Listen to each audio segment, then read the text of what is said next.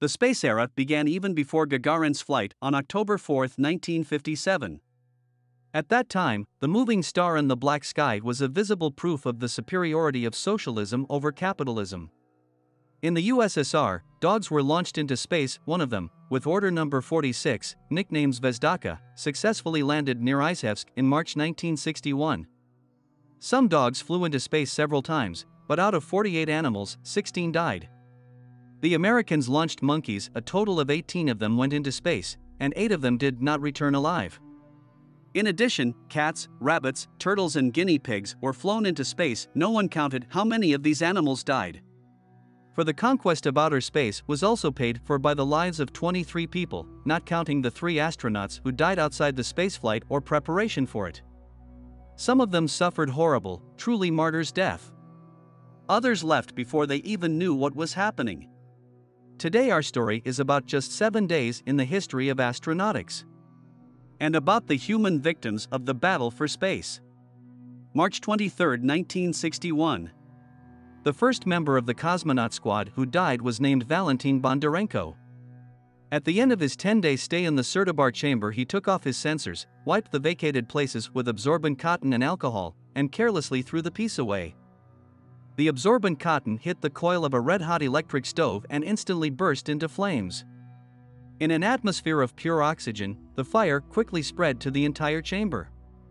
Because of the large pressure differential, it was impossible to quickly open the door. When the cell was opened, Bondarenko was still alive. 8 hours later, he died of burn shock. This happened 19 days before Yuri Gagarin's flight. Valentin Vasilyevich was buried in Kharkov, where his parents lived. The obelisk bears the inscription, "To the loving memory of the friends of the pilots." Only in the 1980s did the inscription appear, "Cosmonauts of the USSR." After the death of my father, my mother and I lived in Zvezny Gorodok for a few more years and went to our relatives in Kharkov, the cosmonaut's son said. We thought that it would be easier to live there. We gave a 2-room apartment here and got the same one in Kharkov. Did they help us? My mother received about 100 rubles a month for my father until I was 16. Nobody mentioned us anymore. In the Soviet Union, everything connected with the space was strictly classified, so the death of a member of the cosmonaut team was not reported anywhere. The information on V. Bondarenko was declassified only in 1985. January 27, 1967. The Americans were able to send a man into orbit only 9 months after Yuri Gagarin's flight. To save the country's shaken prestige, U.S. President John F. Kennedy gave the green light to build ships capable of reaching and returning to the moon. It was this 3-man Apollo spacecraft that started the list of American casualties. Astronauts Virgil Grissom, Edward White and Roger Chaffee suffocated in smoke during ground preparations for the flight, which was scheduled for February 21. The reason for the fire in the Apollo 1 cabin was again oxygen. The first astronauts did not breathe air but rarefied oxygen. This was how the payload was saved, because 80% of the air was useless nitrogen. A chain of ridiculous accidents led to the tragedy. Some wires were poorly insulated and mechanics left a wrench inside. One of the astronauts shifted that wrench and hit the wiring.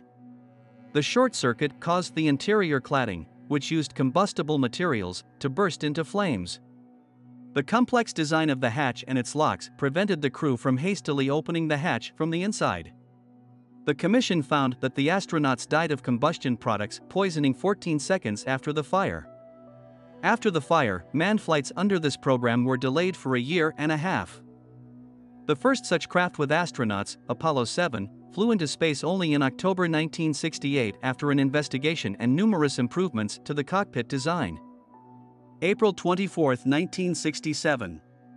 Soviet cosmonaut Vladimir Komarov died while completing a Soyuz 1 mission when the main parachute failed during the descent to Earth. The strings of the reserve parachute twisted due to the rotation of the descent vehicle. At high speed, the ship crashed into the ground in a deserted area in the Orenburg region and caught fire. Vladimir Komarov's stand-in was none other than Yuri Gagarin. After this catastrophe, the planet's first cosmonaut was finally banned from further flights into orbit.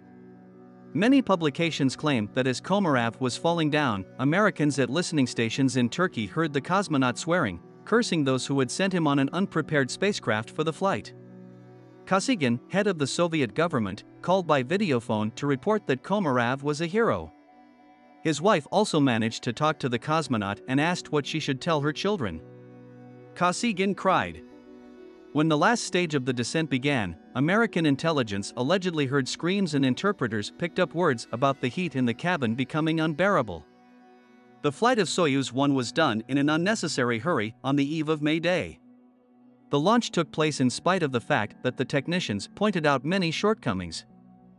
In an interview with the newspaper Pravda on May 17, 1967, Yuri Gagarin criticized the decision to allow an unprepared flight by Vladimir Komarov.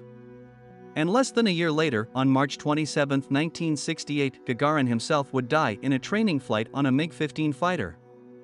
On November 15, 1967, Michael Adams was a test pilot for the North American X-15, the first manned spaceflight vehicle to make suborbital flights. The rocket plane could reach the boundary between the atmosphere and space, which was officially set at 100 kilometers. The X-15 was essentially the first reusable spacecraft. The main task of the project was to study flight at hypersonic speeds, evaluate heat shields, and study the psychophysiology of astronauts while steering in the upper atmosphere. It is curious that in the group of pilots of the X-15 from 1960 to 1962 was the legendary future Neil Armstrong, who made several flights on such rocket planes. One of them is shown in the recently released film Man on the Moon. On November 15, 1967, Michael Adams made his seventh rocket plane flight. During his return to Earth, for reasons unknown, the X-15 suddenly became uncontrollable and collapsed in mid-air. This played a major role in the closure of the project, which served as the basis for the space shuttles. June 30, 1971. At the end of the mission, the Soyuz 11 with 3 cosmonauts on board, Georgy Dobrovolsky, Vladislav Volkov and Viktor Patsayev, landed in Kazakhstan. A search party arrived at the landing site and found all 3 cosmonauts dead. The astronauts had died of decompression sickness caused by a sharp drop in pressure in the descent vehicle. The investigation revealed that during landing at an altitude of 150 kilometers, one of the ventilation valves opened spontaneously and all the air in the descent vehicle went overboard. The death of astronauts could have been avoided if they had had spacesuits. But since Voskhod 1, Soviet spacecrafts, designed for a maximum of 2 cosmonauts, tried to put 3, to be not worse than the Americans, whose spacecrafts were actually 3-seaters. Because of space constraints, our spacesuits did not fit in our spacecraft. On Soyuz 11 was to fly a completely different crew, Alexei Leonov, the first man to enter into outer space, as well as Valery Kubasov and Pyotr Kaledin. During the pre-flight medical examination, doctors found a small blackout in one of Kubasov's lungs. The entire crew was suspended from the flight and replaced with a backup. This erroneous X-ray saved their lives. Kubasov did not have any tuberculosis and later he successfully flew into space twice, once together with Alexei Leonov under the program of the first international Soyuz Apollo spaceflight. January 28, 1986. On that day, the Challenger reusable spacecraft exploded in front of thousands of onlookers during its launch from Cape Canaveral. The cause of the tragedy was a malfunction in the ring seal of the solid propellant booster, which caused hot gases to leak out. The other reason was that the launch took place at -2 degrees Celsius while the recommended launch temperature was 11 degrees or more. The Challenger crew consisted of 7 people: Commander Francis Scobie, co-pilot Michael Smith, research scientists Alison Onizuka, Judith Resnick and Ronald McNair, payload specialist Gregory Jarvis, and Boston teacher Krista McAuliffe, who won the Teacher in Space contest. As a result of the search and rescue operation, many fragments of the shuttle, including the crew cabin, were recovered from the bottom of the Atlantic. It turned out that 3 members survived the destruction of the shuttle and were conscious. They had their personal air supply turned on. The shuttles then had no emergency escape system, which they were equipped with only after this catastrophe, and the crew had no chance of salvation. The emergency escape system developed later would not have been able to save the crew in that disaster anyway. The astronauts suffered a tremendous 200-fold overload when the living compartment hit the water surface at 333 kilometers per hour. For comparison, a 26-fold overload was recorded during the emergency descent of one of the Soyuz spacecraft. February 1, 2003. Not only are the two most mournful dates in the history of space exploration associated with shuttles, but also the U.S. Astronautics Day. It is celebrated in this country on April 12, but not only in memory of Gagarin's flight.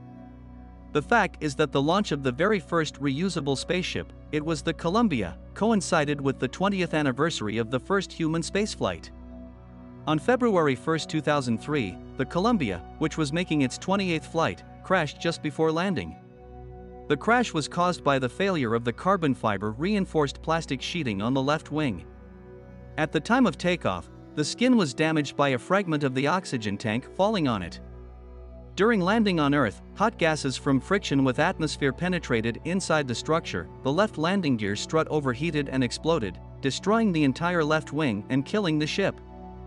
Along with the Columbia died Commander Richard Husband, co-pilot William McCool, flight engineer Kalpana Chawla, payload specialist Michael Anderson, zoology specialist Laurel Clark, physician David Brown, and Israel's first astronaut Ilan Ramon.